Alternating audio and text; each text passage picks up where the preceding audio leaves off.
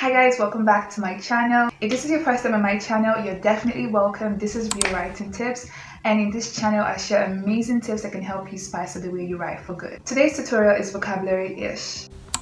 Actually, I've always wanted to introduce vocabulary to the channel, but I was thinking we're going to do that in months to come. But then I had an afterthought and I was like, why not bring it to the channel now? Like, what would be stopping me from doing that now? And that's why I'm actually doing this. As you can tell from the title already, we're going to be learning 3 words that can be used in place of the word sad. Wait a minute. I know you're probably thinking, why sad? Why start a vocabulary series with the word sad? How unfortunate. Well, I didn't have any particular inspiration as to why I used the word sad. I just felt like, let's start this vocabulary series and let me just pick a random word, and I just went for sad. Everyone at one point has actually felt the emotion or the feeling of sadness. Everybody at one point have felt sad in their lives. It could actually stem from losing someone, or from missing an opportunity, or missing a job, or losing money, or just emotional stress. It could actually come from even health stress or health discomfort or health difficulties. It could actually stem out from a lot of things. So I'm pretty sure that this word is actually a very good word to start with because almost everybody can relate to it. I felt sad a lot of times in my life. I felt sad a lot of times this month and even last month. I felt sad a lot of times. Or so far, one of my saddest moments so far, or should I say in the past 9 months, would be when I fell sick in 2021. I wanted to say last year, but then it would be a problem for anyone watching this video next year, because then the last year will be this year. So I fell sick, terribly sick, and I couldn't actually do a lot of things. I was bedridden, I was shivering, I had chills, I had a headache. I had a lot of symptoms, honestly. I had a lot of symptoms, and it was just really annoying. It was so depressing to not be able to eat and to also need to take drugs. But then I needed to eat to actually take my drugs, but I could not eat. That was a very sad time for me, and I don't know if this happens to you, but anytime I'm sad or anytime I'm sick, I usually look for something to get my mind off it. And in that period, what I was doing was that I was binge watching makeup videos on YouTube.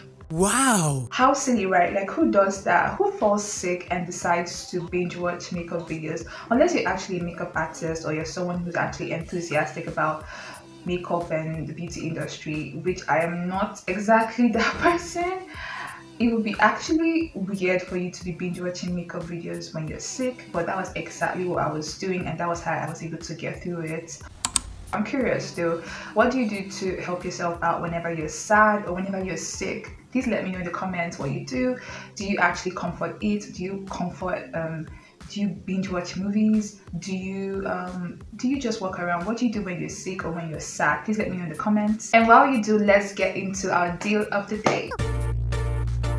So for our deal of the day, here are 3 words you can use in place of sad whenever you write. Our first word is the word called doleful. That's a very interesting 7-letter word. So doleful is an adjective, and it has 2 syllables. And for the first part, it could mean full of grief or jealous. And then it could also mean expressing grief, or as we already know, sad. And then for the great part, it could mean causing grief or affliction.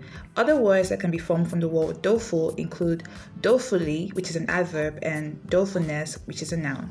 I think it's really chic and nice, and just that one word you could put in your piece of writing that could actually break the glass. The second word we'll be learning is the word despondent.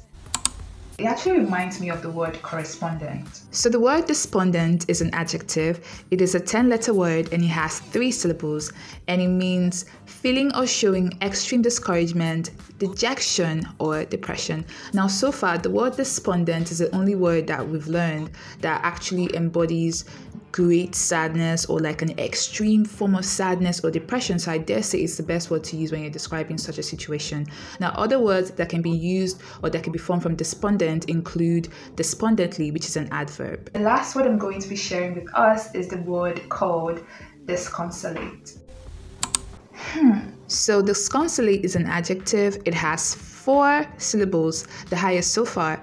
It means jealous, or it could also mean dejected, or downcast.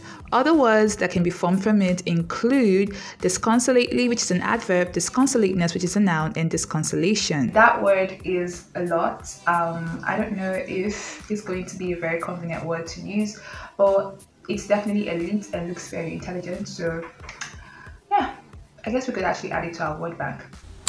So I think the three words are very interesting, but my favorite word would be doleful, and that's because it's a very beautiful 7-letter word. It's easy, it sounds very interesting in my mouth, and it's easy to remember and also easy to spell. What's your favorite word from the 3 words we learned today? Let me know in the comments which of the 3 words we learned today is your favorite, and tell me why. I think the words disconsolate and despondent are very interesting words. I think they are very elite words, so maybe when I'm going for my next business conference, I'm supposed to give a speech, or when I go to the White House, I probably would say, I feel despondent and disconsolate about how the government is treating the masses. Okay, that was me being dramatic. I think the 3 words are very interesting. I know the 3 words are very interesting. I'll use doleful more, but I'll be using despondent and disconsolate other times. And with that said, we've come to the end of today's tutorial / vocabulary time. If this is your first time on my channel, you're definitely welcome to my channel. This is Real Writing Tips, and in this channel I share amazing tips that can help spice up the way you write, and more tutorials and more vocabulary sessions are coming up in the days to come, so you definitely do not want to miss it. To never miss a thing on this channel, all you have to do is hit the subscribe button and hit the notification bell button so that you'll be the first to know whenever I share a video. Let me know in the comments if you love this video. Don't forget to share this video with a loved one, and don't forget to hit the like button if you actually love this video. And until the next video, bye, and keep writing better.